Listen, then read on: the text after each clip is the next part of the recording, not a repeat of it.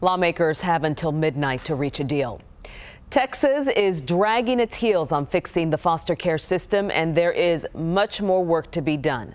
That was the opinion from a federal judge today as she ruled the state still needs federal oversight to help our foster children here in Texas. 2 years ago, the judge determined things were so bad at the Department of Family and Protective Services, foster children's rights were being violated. The state legislature passed child welfare reform last year, hoping it was enough to end the feds' intervention. But today, the judge decided no, it's not enough. Attorney General Ken Paxton says he will appeal today's ruling.